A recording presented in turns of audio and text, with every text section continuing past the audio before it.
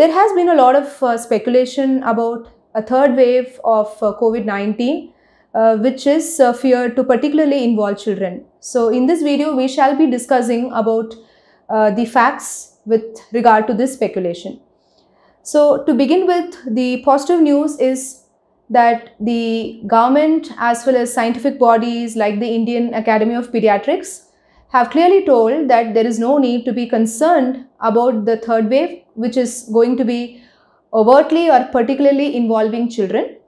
Although children are per se as predisposed to develop infection due to the coronavirus, the novel coronavirus, it is definitely not true that the third wave may be particularly prone to involve children in particular.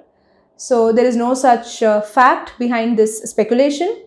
However, it is also true that one has to be aware of the precautions that need to be followed to identify and as well as treat the early signs of COVID-19 in children.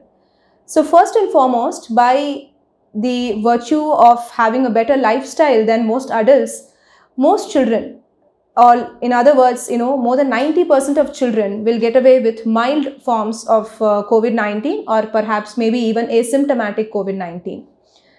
In up to 10 to 15% children, there can be moderate to severe disease in the form of high-grade fever or breathing difficulty or severe diarrhea, vomiting, decreased urine output, which may require hospitalization. So as parents, we need to first know of the signs of COVID-19 in children so that we can seek prompt medical attention. So like in adults, most of the symptoms are similar to a typical viral infection in the form of low-grade fever. Very rarely high-grade fever also can be there. Headache, body aches, tiredness, muscle pain, diarrhea, vomiting, cold, running nose, cough, and sometimes more severe symptoms like breathing difficulty, falling oxygen levels, severe dehydration, lethargy, decreased urine output, etc. There can be some children, very small percentage of children, who can develop severe forms of respiratory failure, which may require ventilation, NIV or non-invasive ventilation, CPAP, and oxygen and intravenous antibiotics and fluids. So the important sign is to pick up these early signs and to take medical help as far as possible, as fast as possible. There are some signs and symptoms, particularly which must prompt early referral to the nearest hospital, and these are called as red flag signs. These include high-grade fever, so very high spiking fever. If there is falling oxygen saturation levels, if the SpO2 levels as recorded by a pulse oximeter at home, if they read less than 93%, if the child has significant breathing difficulty as identified by chest indrawing, if there is decreased oral intake of fluids and food and the child has decreased urine output, or if there are recurrent episodes of watery loose stools may be associated with blood. All these signs may prompt immediate attention, and then you need to take the child to the nearest hospital and take your pediatrician's guidance. Now there is also a condition which is called as MISC. This is multi-system inflammatory syndrome in children. This is a typical post-COVID complication also that one needs to watch out for.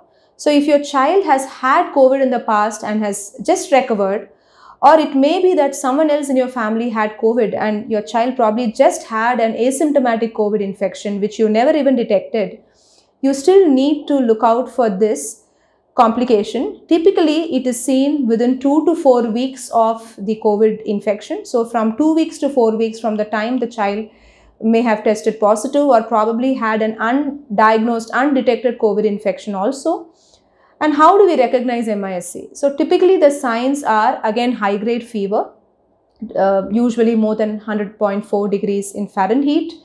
There may be skin peeling. Typically the layers of the skin may start peeling. You may see red eyes. There may be a skin rash. There may also be diarrhea. There may be a feeling of tiredness and weakness the child may perceive. So typically the doctor might want to run few tests to detect increase in inflammatory markers like ferritin and CRP. There may be some cardiac enzymes which may also be abnormal in this condition. But the good news again is that MISC is very well manageable with anti or immunomodulatory drugs like steroids and sometimes intravenous immunoglobulin. The outcome with this medication protocol when started early is very, very promising. But when not identified and treated early, there can be a risk of complications, both morbidity and mortality, which can be to the tune of 1 in 100. So the other good news is prevention in the form of vaccination is being studied even in children, and there are ongoing trials of various vaccination in the age group of 2 to 18 years. So the news of approval or authorization for one of the existing vaccinations for COVID is awaited in this age group very soon. Of course, as responsible family members, it is a duty of all of us adults more than 18 years to get vaccinated because we can break the chain of transmission. Now, until vaccination is approved, the safety precautions for children to prevent COVID remain the same as in adults, including social distancing, limiting movement outside your homes unless and until it's absolutely unavoidable, like say a hospital visit for your child's immunization or vaccination, and regular hand sanitization, sanitization of the surfaces, and wearing mask. 888 mask or a cloth mask for a child more than 5 years is mandatory as per the IAP guidelines. So take care, stay safe, all the best. Don't forget to like and share this video. For more such videos, do subscribe to the MFine channel and hit the bell icon to never miss any update.